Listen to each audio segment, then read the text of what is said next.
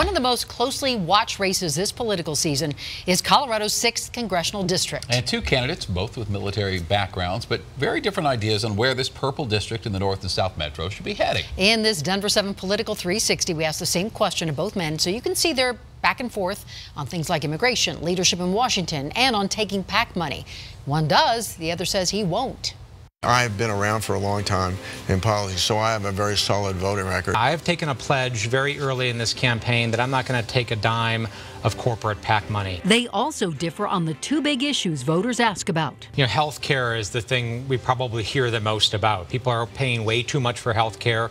There's still a lot of folks who don't have quality, affordable, accessible care.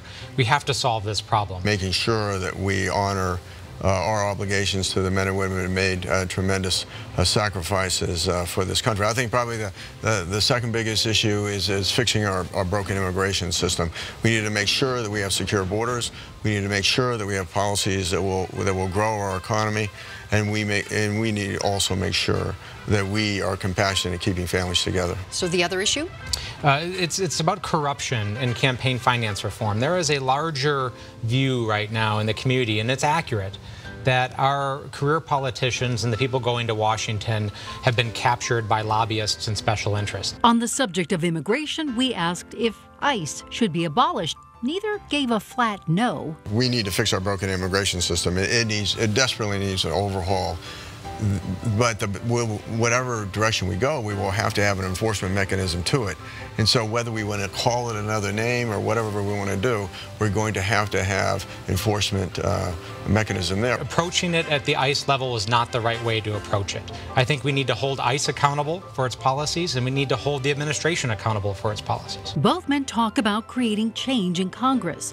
So we asked what they'd change about their party's platform and leadership. Well, we need new leadership, right? I've come out and I've said I'm not going to support the current leadership of the party.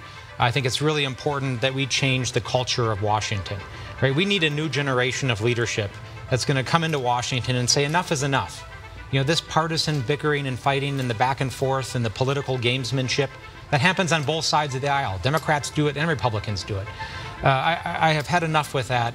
We've seen the dysfunction that creates. What has to occur, in my view, is a change in the culture of the House of Representatives. I'm in a bipartisan working group called Problem Solvers. We have a series of reforms that I think are very important that would say if there's so many co-sponsors on a bill, leadership from either party can't block it from coming to the floor for a vote, that we want to undo this restrictive rules process that doesn't allow amendments on bills on the floor, and we want to give every member of Congress the ability to have a vote on a bill in committee. Both admit they're not proud of what their leaders are doing in Washington. I'm certainly not proud of this administration. You know, Donald Trump and his policies have taken us down the wrong path. You know, a lot of his policies, in my view, are immoral, and we need to have a Congress that's willing to step up and push back and truly hold this administration accountable. What we need to do, and my bipartisan group is involved in this, is to force changes in the process. We, Republicans and Democrats together in the Problem Solvers group, are planning a major push by virtue of not allowing the nominee from whichever party has a majority to be seated as Speaker until we get these rules changes. And you can hear more of our interview on all our streaming platforms and on thedenverchannel.com.